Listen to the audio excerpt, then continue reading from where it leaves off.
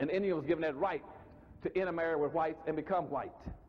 And you got a system we're going to talk about hopefully by the end of this thing. The system in this country is that people keep talking about, well, we're going to take over whites. You never take over whites. Whites got a process. Each group that comes in, they give you an option of becoming white at some point.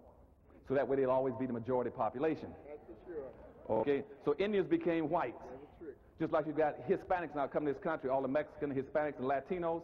See, 99% of them is classified by immigration laws and also by their driver's license being whites. They are not part of what you all. They got a different issue than you got. And you got Asians now on probation to be white. Okay?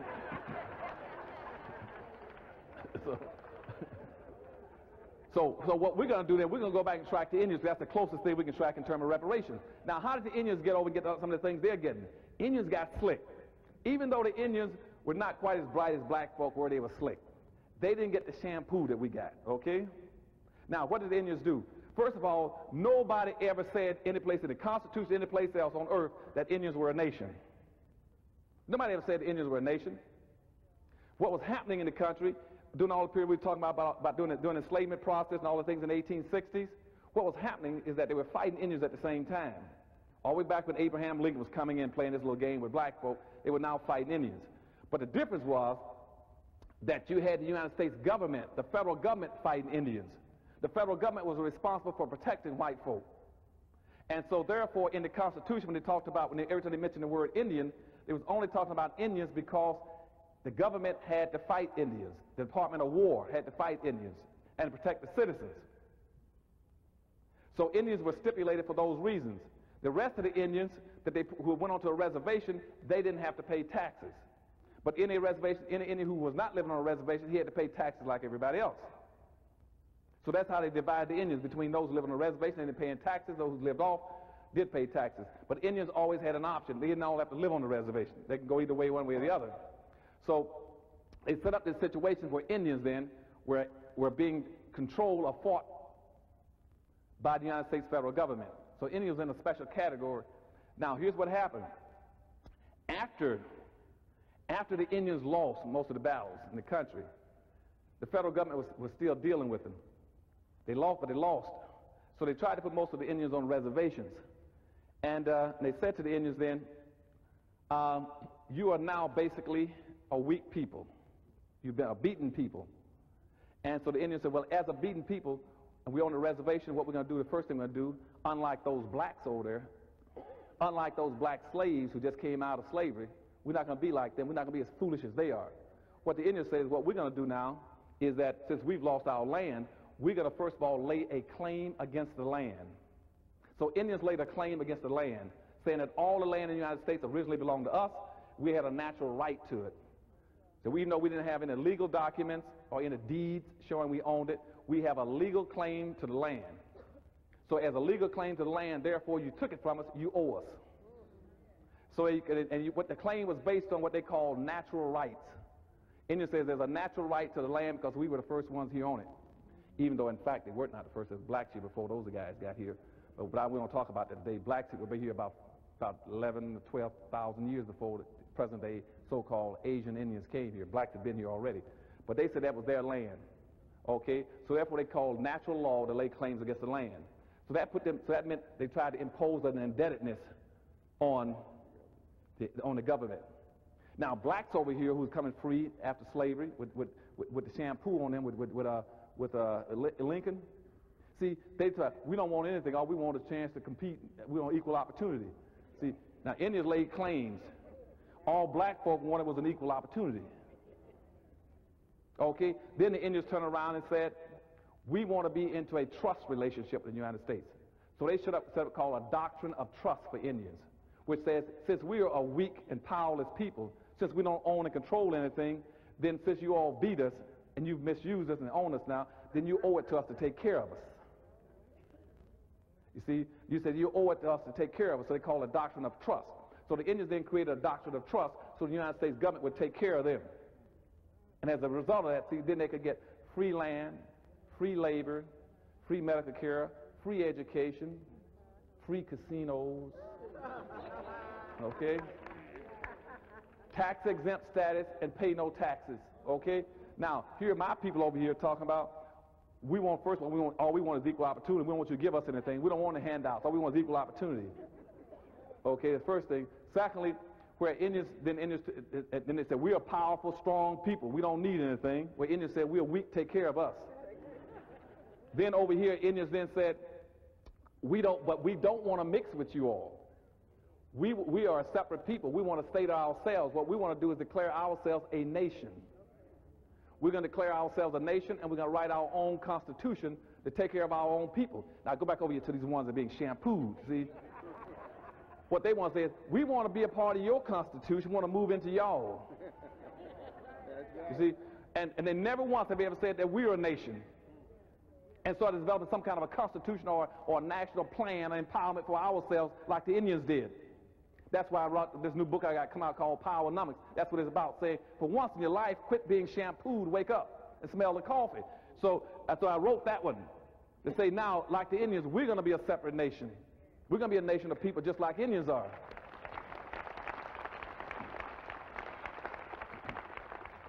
And the way the Indians got it approved, that's after they set their constitution, they kept calling themselves a nation. And even though blacks in America are a nation within a nation, they've always been a nation within a nation.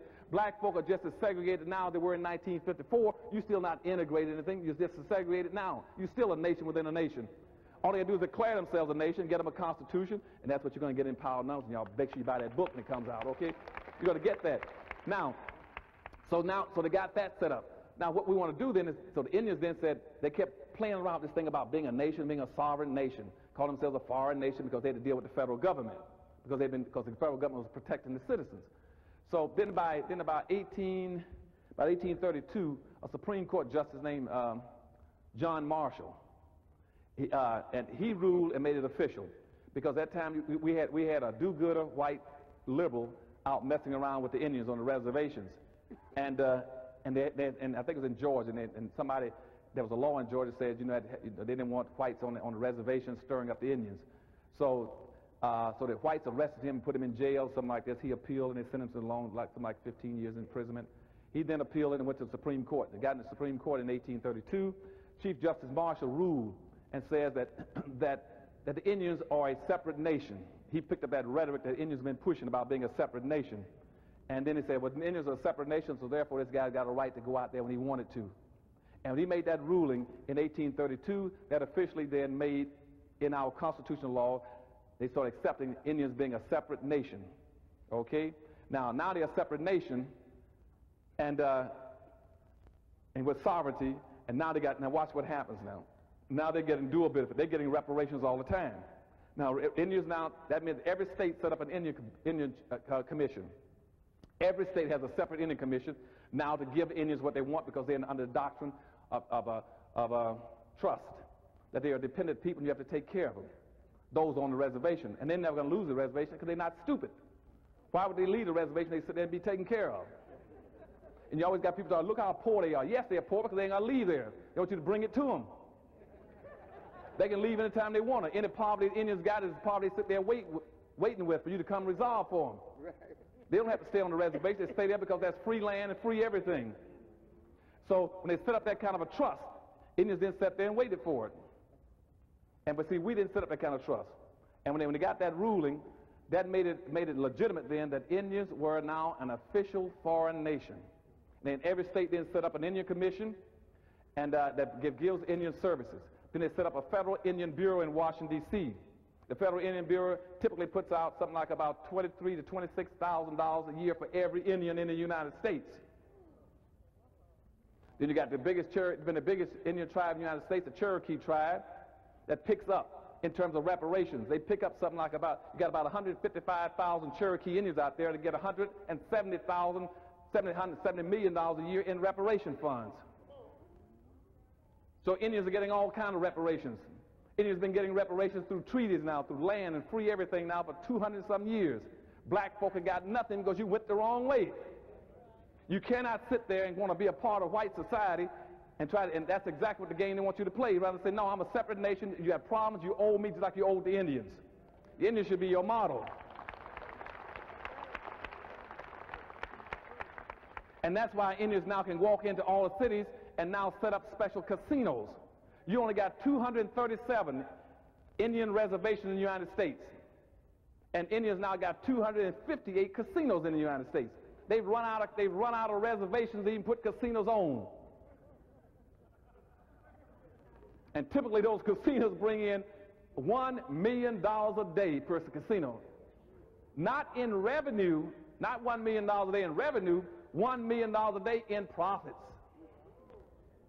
So the Indians now took those funds as reparation funds, and now they are taking that money and they're building economic structures for their people. They're building shopping malls and centers and all kinds of things, industries for their people, while we sit here looking for handouts through affirmative action that everybody else is giving away to everybody else but us.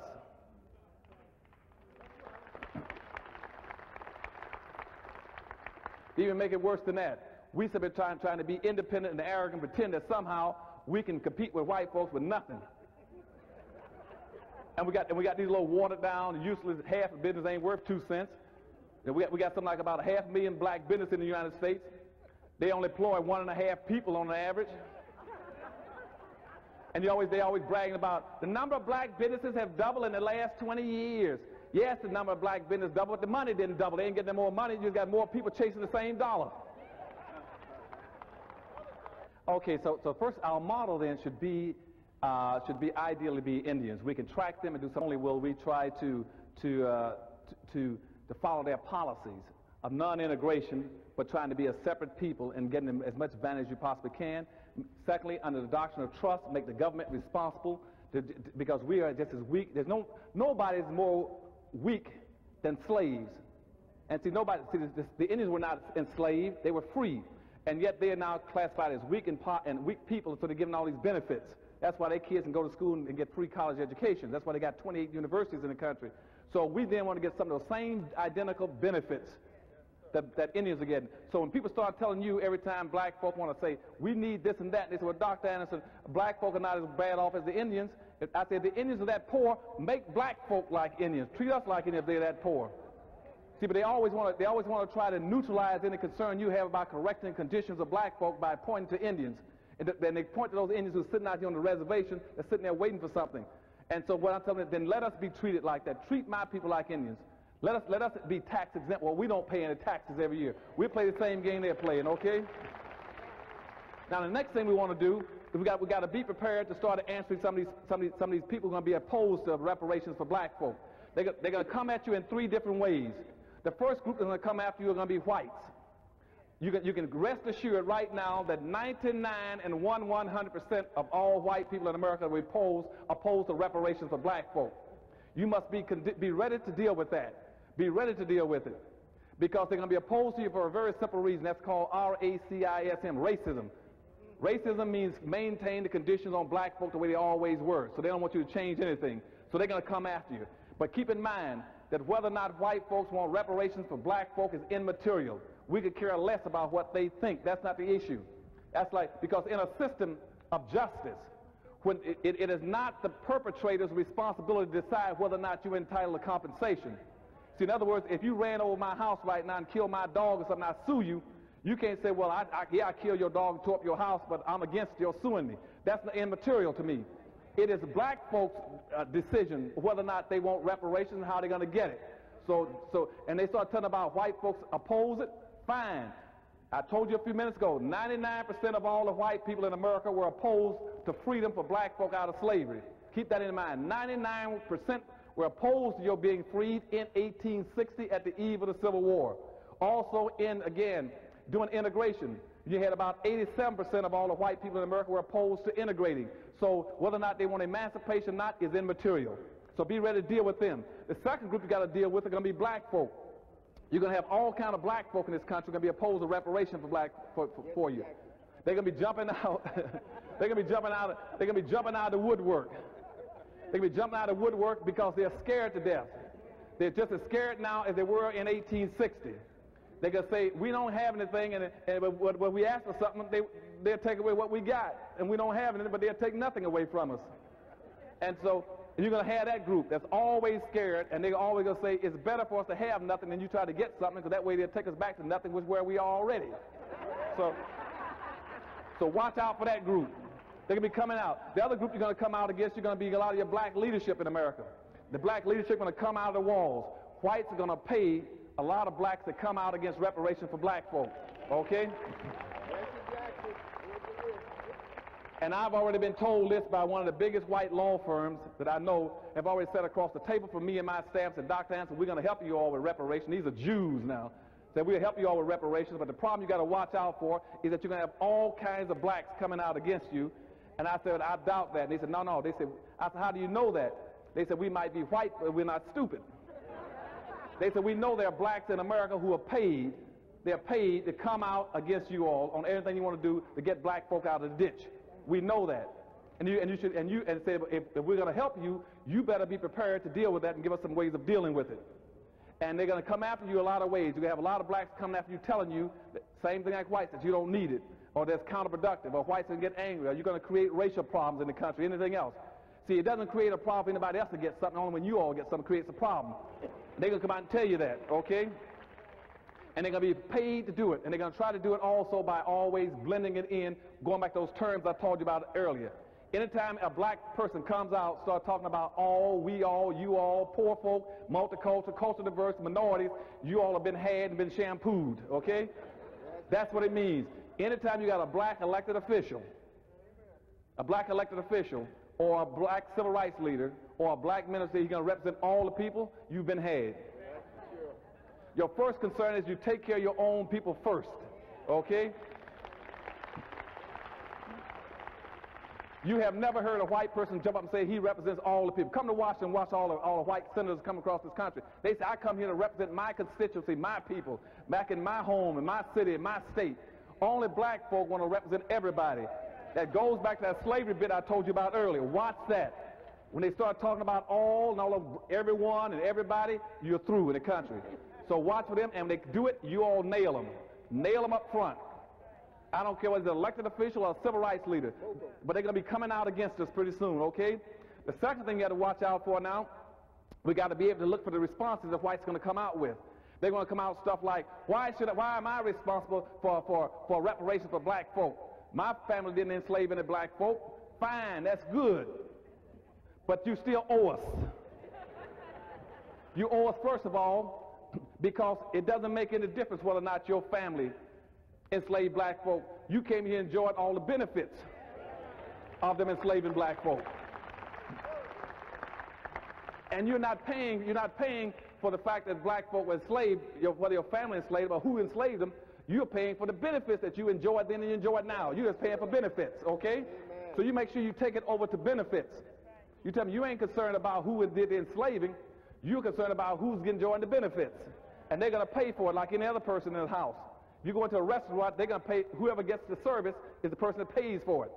You enjoyed all the benefits of coming into this country. You can't, nobody begged you to come from Europe or from the Far East or from Latin America into this country. You came here because you wanted to enjoy all those benefits that black folk had created. You sat at the table in the banquet and you ate, now it's the bill time, okay?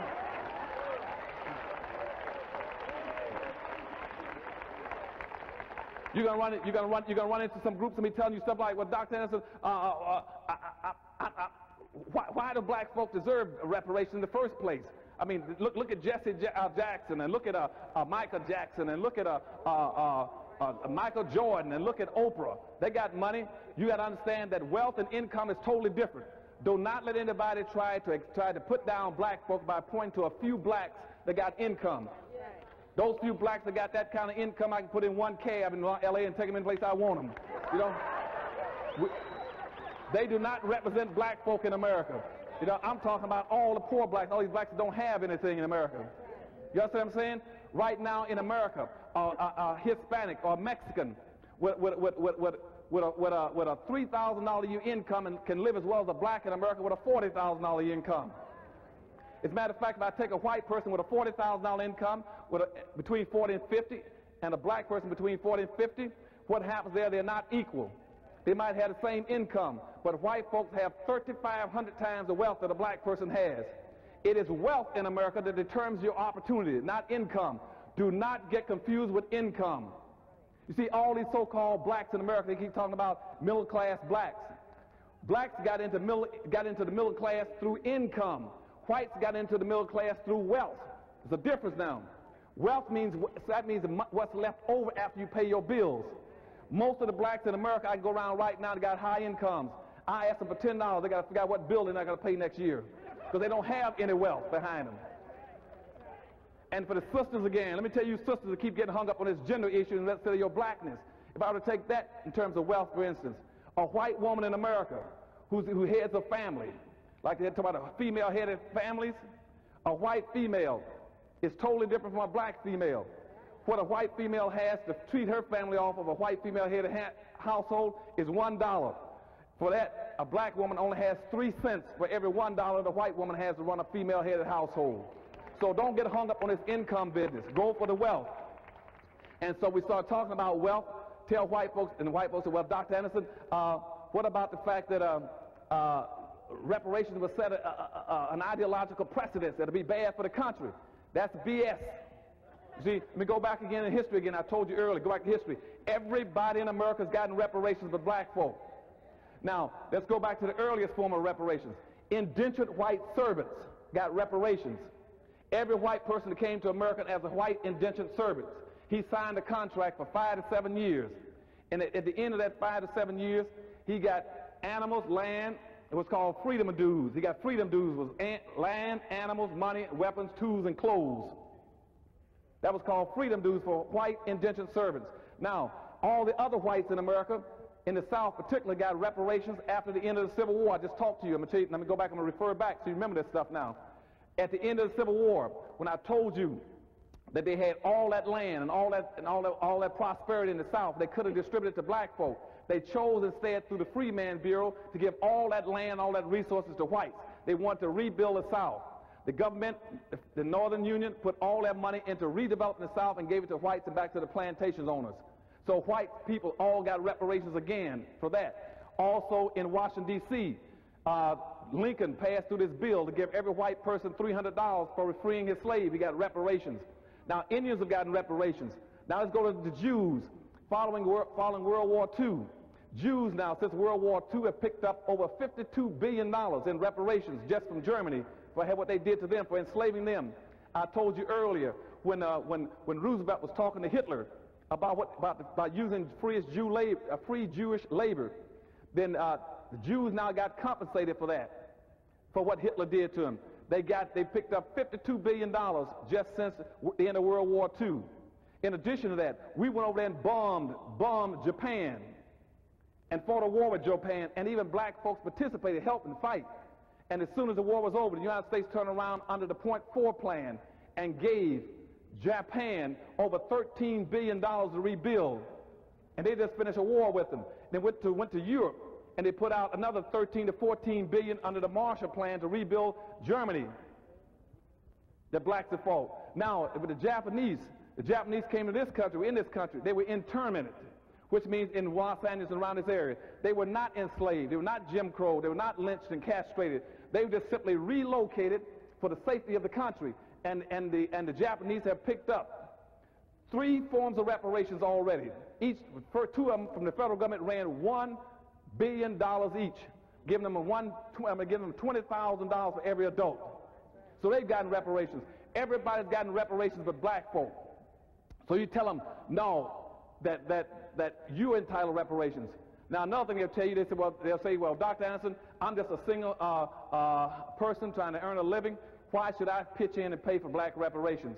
I don't have any money, and I haven't ever done anything to black folk. Get them this way. You tell them this, that black folk, just like everybody else in the society, in a social democracy, have an obligation to the whole. Black folk did not take Indians' land, but we've been taking care of Indians as black folk ever since we came to this country. Okay?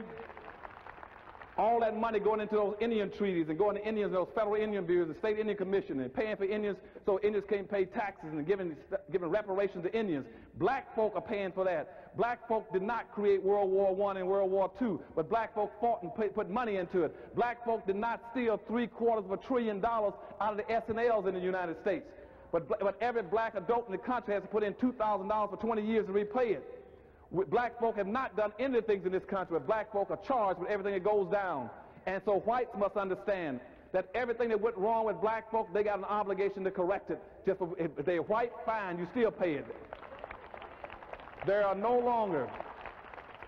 Whites must understand that the days of the thrill are gone. Now, to get the thrill, you got to get the bill. Oh. Now, as we get our money, we got to move our resources into several things. We start developing it. When we get these funds, keep in mind, no black person should be looking for money individually. We're not going to get into that bag.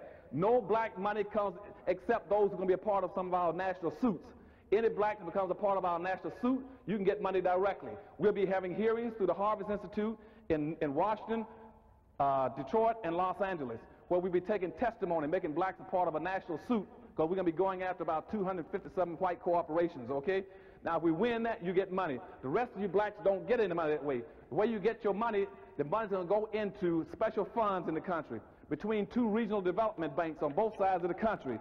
And what we do then, black folk can go to those banks and borrow that money, either to get long-term, low-interest loans of no more than about 1% interest rates, or the money would go in to help you start a business as equity capital so you don't have any debt, okay?